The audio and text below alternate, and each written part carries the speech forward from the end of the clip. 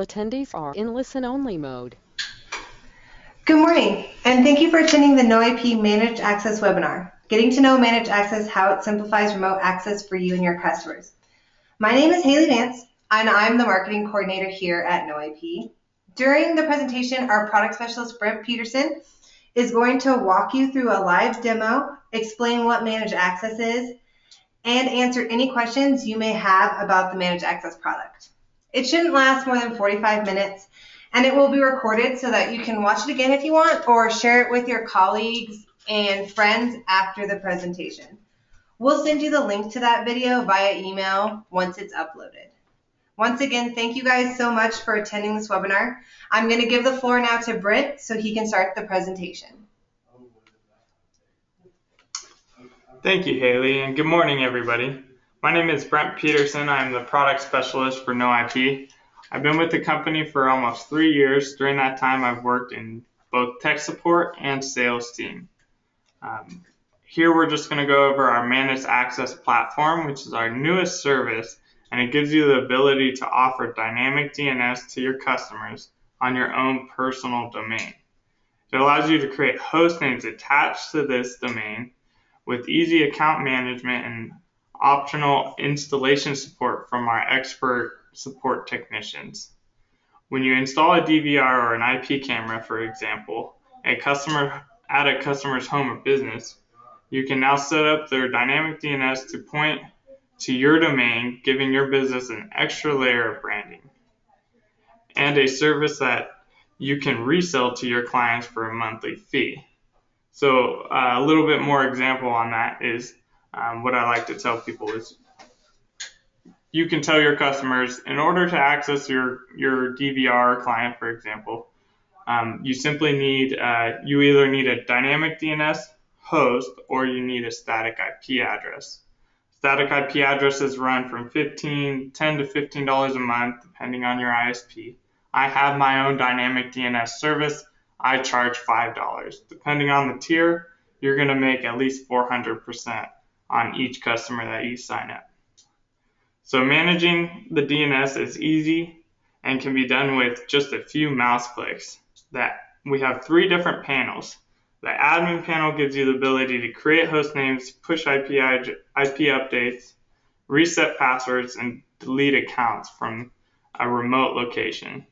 The Managed Access, you also get installer panel, which allows your installers to create host names on site without gaining access to important customer information. We also offer a client panel for larger companies that allow customers to create their own dynamic DNS services. I'll walk through all 3 panels in just a moment. As I go through them, feel free to submit any questions you have, typing them in the question tab on the webinar toolbar. So let's go ahead and begin. So here we're using the domain manageaccess.biz. So the way the branding comes in, first of all, the branding comes in quick and easy. So if I were to enter in manageaccess.biz, I'm sorry, I spelled that wrong. It's going to bring me straight to my domain. This is going to give you the branding features. So if somebody sees, test or customer.manageaccess.biz, if they enter in manageaccess.biz, it's going to take me to my website, and that's going to give me that branding feature. So we'll go ahead and go back to the login admin feature. The login admin is login.manageaccess.biz. This is going to bring us to our Managed Access portal. This portal is going to give you your logo here and your logo here, which gives you the branding. For the admin and installer credentials are both going to have separate credentials. Admin is going to be a different one. For this one, it's going to be map access with our password. Once we're logged in, we get prompted to create a device automatically. This is so if you want to create a device, it's right there, boom, you're ready to go. I can go ahead and create a device here. So I'm going to go ahead and enter in test. I'm going to put in a password. And this would be for your customers. So it would be like customer.yourdomain.com. Also, it provides you with an email address. This email address is going to send you the username, the password, and the host name that you just created. Now you can either send this to yourself, or you can send it to your customers, or you can send it to both. And that way you and your customers have these credentials on file. So for this test, I'm going to go ahead and put in my email address. Once I click Add Device, prompted, your device has been successfully updated. So as you can see, this is the device page. You can see all your hosts here, so you can manage your clients. This is the one I just created, test.manageaccess.biz. It gives you the username on file, the IP address it's currently going to, and it gives you some quick actions. So you can manually update the IP if need be, which you should never have to do. You can reset their dynamic DNS settings if you guys lose the credentials, or you can delete the user if you no longer use them. So as you can see here, we can go back. I did receive the email. This is the email that was sent. So a new device has been created. Here's the username, here's the password, here's the host name. Pretty easy. You'll just copy and paste those into either the DVR, router, or whatever dynamic DNS device or program you're using. So back to the administrative panel. So I can add another device here, or I can click the device tab in the upper right hand corner, which will show me all the customers that I have created. So that's pretty much it with the administration panel. We try and make it quick and easy for our users to just be able to log in, see what they need to see, create a host name on the fly, and then they're good to go. The next panel I'm going to walk through is actually one more thing is we have a Mac upload feature.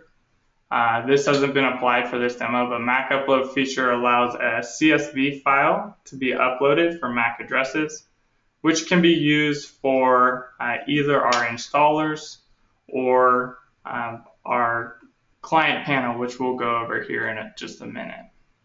So I'm going to go ahead and log out, and then I'm going to log back into an installer.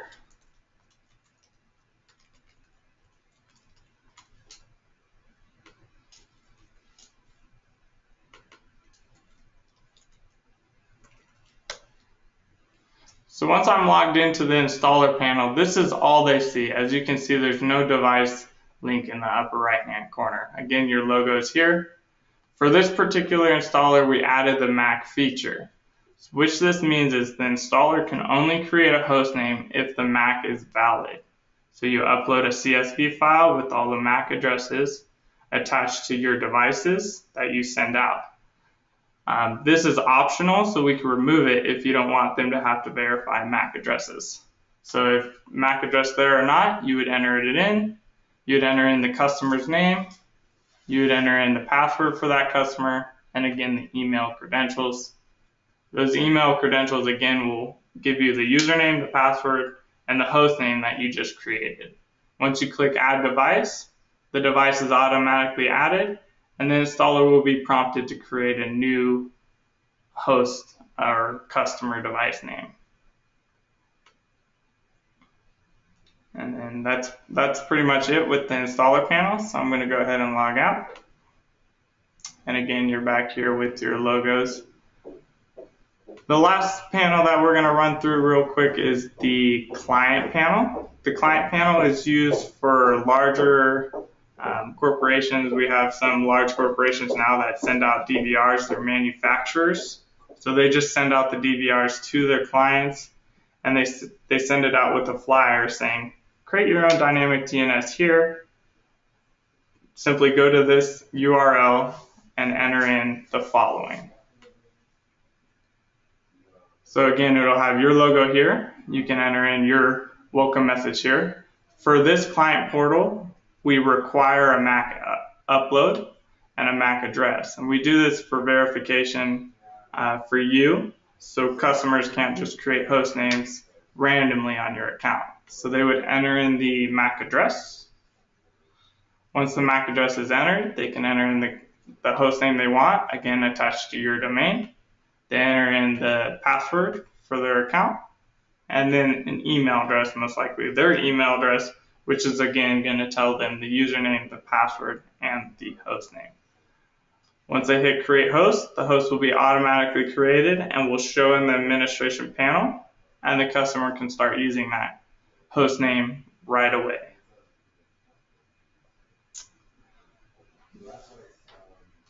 So now that we've walked through all three panels, let's bring Haley back to run a couple question and answer portions of the webinar. Thanks, Brent. Over the course of this webinar, we've gotten a few questions in, and I'm just going to ask them to Brent and have him answer them for you guys. Of course, if you get additional questions while I'm asking these, please feel free to put them in the question portion of the webinar tool on the right-hand side, and he'll answer those as well. So the first question we have is, how many host names do I get with Managed Access? So with Managed Access, we're on a tier platform. So I'll just, for quick sake, I'll give you the first tier is 10 host names, but we have an overage fee. So you pay 10, you get 10 host names, and any overage fee will charge you a smaller amount for that host name until you hit the next tier. So if you have more tiers, it's less per host. Correct, of course. The more you add, the cheaper it's going to get. What happens when I go over my allotted number of host names?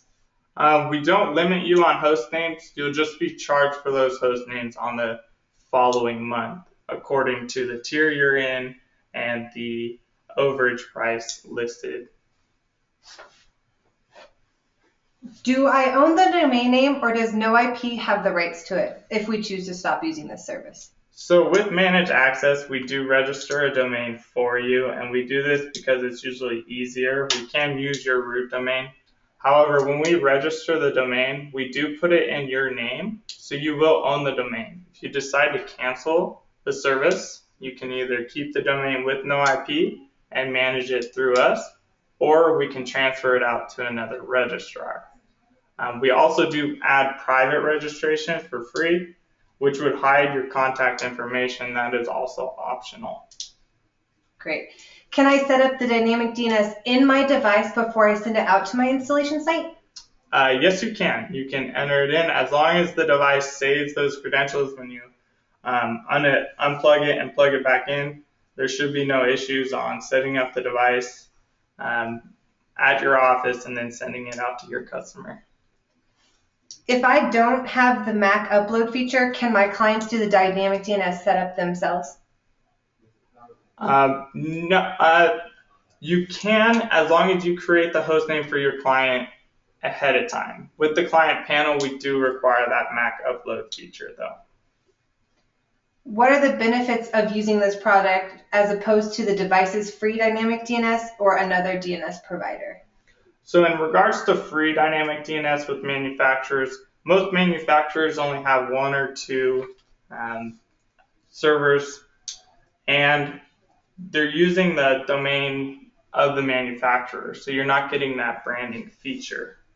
What was the other thing? Or another DNS, or say if you're going to go with a different DNS provider, why would we want to go with NoIP as opposed to them? Right. So with the different DNS provider, most DNS providers nowadays don't offer the unique credentials. So what we did is we came up with a way for you to create host names on the fly with unique credentials for each client.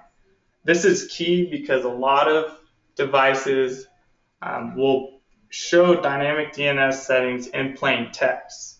So if you don't have unique credentials, you have to use your say NoIP account or your DynDNS account credentials. If those are in plain text, they can easily copy and paste those into the login section of Dyn or NoIP and get full access to your NoIP or Dyn account.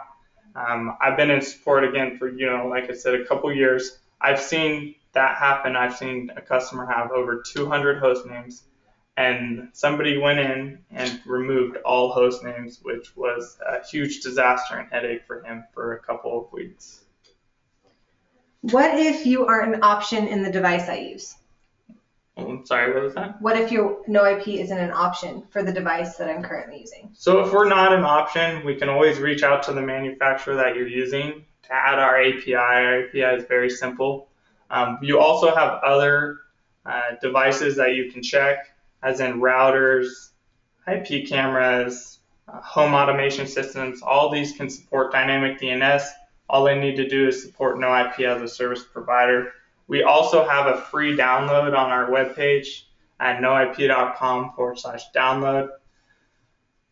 This can be downloaded on Windows, it can be downloaded on Mac, and it can also be downloaded on Linux. And that client will simply run on a computer, check your IP address. If it detects your IP is different, it'll send that update to No IP.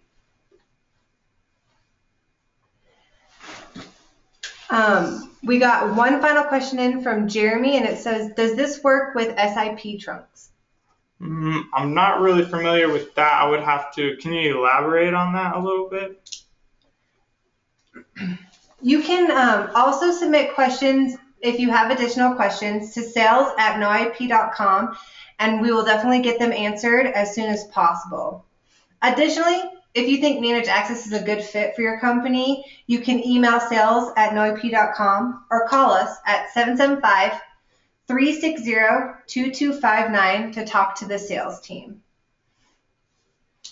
Thank you, Brent, for answering those questions. And, we will definitely upload this to our YouTube channel. So if you want to watch it again or share it with your friends and colleagues, you can definitely do so. Like I said before, we'll send it to you via email, or you can check out our YouTube channel at youtube.com/noipdns. Thanks for joining us today, guys, and we're definitely going to have more of these in the future and hope to see you guys at the next one. Have a great rest of your day.